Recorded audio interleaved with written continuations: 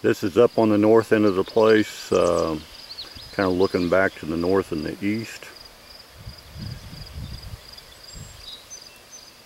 Same kind of coverage with a lot of the foxglove beard tongue.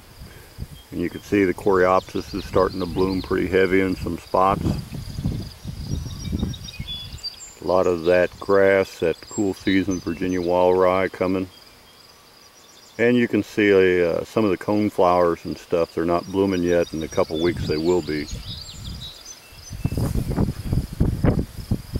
The turkeys are nesting. They're really thick in this right now. This is looking back to the south. And kind of the southwest. And there you can see on the side by side again how it's all just about waist high, a really nice stand.